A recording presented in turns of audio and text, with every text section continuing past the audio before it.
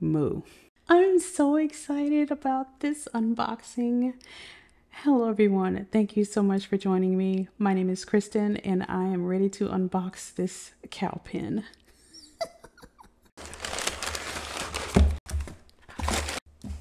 This fountain pen was introduced to me through Simone's Discord server. And the first reaction that some people had was that it looked like, I guess, cowhide. But I actually really liked it, so I got it. I purchased this one directly from Leonardo Officina Italiana. It doesn't have any details on it, but I am really hoping that they remembered my request. So this is the Leonardo Momento Zero. I believe it's the Nuvola finish. Nuvola. I ordered it with gold trim, but after having seen additional photos of the pens, I preferred the look of this pen with rose gold trim. I requested the change and they said that they will accommodate my request. So let's hope that I'm going to have rose gold when I open this box. See, I love how they do that. I don't really, but hey, here it is. Here it is. Yes, I am prolonging the inevitable. Beautiful work. Let's see. Yes! Yes! Oh, this looks so good. Okay, this looks so good. This looks so good. Okay, earlier today, we were having a conversation on Simone's Discord. If you are not part of Simone's Discord, please join the Discord. We have some great conversations there. This resin looks beautiful. It is like so perfectly balanced. There's not too much cream. There's not too much blue. And the rose gold just matches so well. Okay, let me go ahead and take it out. Oh, yeah. Oh, yeah. Yeah, I like it. Oh, yeah. Let me move out of the way. Oh, I like this. Ooh, and it feels so good. I love it when fountain pens are very well polished. This is beautiful. Look at it. Look at it. Oh my gosh. This is so beautiful. I love these colors together. Oh my gosh. Yep. And I got this with a 14 karat gold medium nib. Look at how this thing looks. I can't get over this. This pen looks and feels great. I love how the section feels. Like it tapers down. There is no flare at the end, but it just rests. Like the pads of my fingers rest right there on that little hump. And so that is really comfortable for my hands, for my fingers. Doesn't have to post, but it can. I probably won't. Look at it. Oh. Look at this nib. This is a beautiful 14 karat rose gold medium nib. This is so nice. And this is the Momento Zero, which means it comes with a converter. So it is not a piston filled pen. It's a Leonardo branded converter right there. So it looks really nice. That feels really good too. I love how they have this rose gold accent as well. I just can't stop staring at this. I love these colors. For Leonardo Officina Italiana, these colors are supposed to symbolize like a cloudy or a beautiful blue sky with these fluffy clouds. And this also brings some significance to me because I grew up in Georgia. I currently live in California. One of the things that I really miss about Georgia was the clouds. I live in the Bay Area and it is on most days very sunny. Very few clouds, if any clouds. I'm looking out the window right now. There are absolutely no clouds in the sky. I miss seeing those big, happy, fluffy white clouds in Georgia.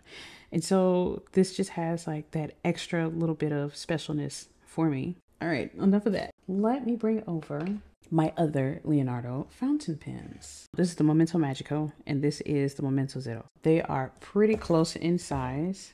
Yeah, the Momento Magico is actually longer than the Momento Zero. Going from the shortest to the tallest fountain pen, this is the shortest, the Leonardo Momento Zero, the Leonardo Momento Magico, Leonardo Momento Zero Grande 2.0, Leonardo Momento Zero Grande, Leonardo, do they call this one a Momento Zero Grande as well? This is Nuvola resin. This is Mille Fiori, Jonathan Brooks, Primary Manipulation 1. This is the matte finish. This is the Jonathan Brooks Mother of Pearl, and this is the Pura Gray Anthracite. Someone requested a size comparison between this Momento Zero Grande and an Aurora fountain pen. Take this one out and put the little old Aurora right right there next to it. So it is dwarfed by these Leonardo fountain pens. So now let's take a look at this Leonardo next to some of my currently inked fountain pens. Before we get there, let me bring these back over and see what these fountain pens look like uncapped and posted. Wait. So if I do that, I can actually, I think I can feel, okay, it looks like it's a screw-in converter. I'm just trying to make sure that there's like no wiggling. Okay, I don't know. I think I was hearing some rattling while I was moving the fountain pen. Oh, okay. So if I tap it, you can actually hear the converter hitting the body of the pen. Huh. Something new for these Leonardo pens. Okay, so uncapping the pen. Let's see some size comparisons here. And also a comparison of the sections, because quite a few of these feel a little different. Look and feel a little bit different. Here we are with the Leonardo fountain pens uncapped. They're all really nice in my hands, unposted. I would be very comfortable holding any of these fountain pens. Since this is the shortest, I would still hold this one unposted. So taking a look at these two, you can see the sections are a bit different. There's a slight flare out at the end of the section here, but there's just no taper, no flare, nothing. It's completely parallel, or the sides of the barrel are completely cylindrical. There's no flare at all, but it doesn't make it any less comfortable to use and to hold. The threads stick out a little bit more. They're a little bit more noticeable, a bit taller on the section of the Magico than they are on the Momento Zero. Let's take a look at this one. There's a slight flare out at the end of this section. It might be a bit difficult to see. Yeah, there's a little bit of ink going on here. There's a very, very subtle flare at the very edge of the section. But with these two Leonardo Momento Zero Grande fountain pens, there is no flare. There is a metal ring at the end. The general shape of these sections is pretty consistent. The threads on this one are a little bit closer to the nib than they are here. There's a little bit more space between the edge of the section and where the threads begin on the Momento Zero Grande models, but it's like right there just past the flare on the Momento Zero. I will post them I'll post this one to kind of show you how long they become, but I would not really post any of them. They're quite long. Yeah, that's just long enough. Okay, so now let's take a look at these fountain pens side by side. This is the Leonardo Momento Zero in the Nuvola finish with rose gold trim next to my October currently inked fountain pens. It's a relatively tall pen. It's very comparable in height to the TWSBI Diamond 580 and the Pelikan M800. Oh, they look so good. I love the warmth of these fountain pens. It just looks so nice. Here it is next to the Pilot Custom 823. So it's definitely shorter than the Pilot Custom 823. Look at these soft blues. I just love the soft blues. I love blues in general, I guess. Comparison between the TWSBI Eco. So they're about the same height here. Oh, let's make a comparison between the rose gold and the two rose golds. So this is rose gold trim on the Leonardo, and this is the bronze trim on the TWSBI Eco. This rose gold trim is pretty comparable, pretty similar, but the rose gold on the Leonardo seems to be a little bit more pink than the TWSBI's rose gold. So let's take a look at the two nibs. Oh, so these are the two nibs side by side. I really do like this rose gold hardware. They just look so nice. I am really happy with the rose gold trim on this Leonardo Momento Zero. It matches, it goes so well with the brown border in this resin. I love the resin. It is so wonderfully balanced. I'm very happy with it. If you can't tell already, I'm very happy with this fountain pen. Let me go ahead and put my currently inked pens off to the side again. And let's see if I can find some good fountain pen inks to go with this beautiful pen. Yes, yes, yes.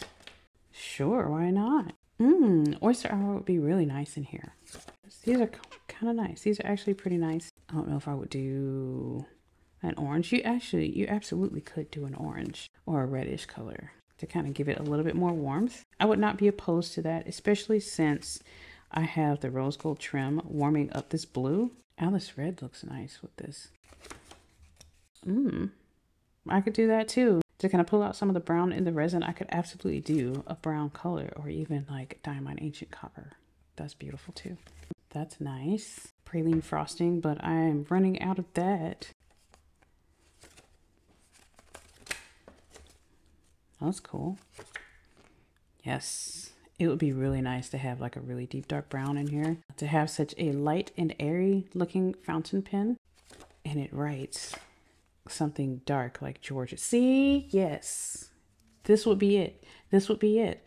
My cow pen, country cows and fluffy clouds in the sky with my Georgia ink. That right there. There's my down home pen and ink pairing. If I ever feel like I want a little slice of home when I'm journaling, I could do this. That's nice. Very cute, child. All of these brownish inks. Lovely. Cool. I could do Yule log. So a nice shimmery ink like this. I love it. Oh, wow. Wow. What? Wow. I didn't even consider that because it has both brown and blue in here. Look at that. Brown and blue in this pen. I think that would be a lovely match as well. I think I'm going to try this first. I'm going to have this pen inked up with Diamond Winter Spice at some point. So yeah, dark energy. SL9 is nice. An airy pen with an airy shade of ink would be cool. Khaki black is lovely with this one. That's nice. Wow, motor oil. Look at these. If I wanted to go towards that rose gold, I think some of these might be some pretty cool pairings. Inkabara number 514, brown pink, looks great next to it. I like that with the rose gold trim. Tulip moth warm as well. Oh, that's light. I mean, if you want to be bold, go bold. That would actually be pretty cool as well. But I really love how this could look with Diamond Winter Spice. I'm really looking forward to this combination. Oh, that's good. That's good. Would I enjoy any of these colors? Not quite as much as I would the others. Palette Suzuki Inaho, it might be a bit too gold for this actually. Minori, I don't know if I would actually want a green in here. Let's see. These would be really good. Zaza, Giant Blue, Parker Quink Blue Black is nice. Diamond Indigo, maybe. Yeah. It makes the blue in the pen look a bit cooler to have something like this in the pen. Silent Night would be gorgeous. Yes. Chicago is lovely.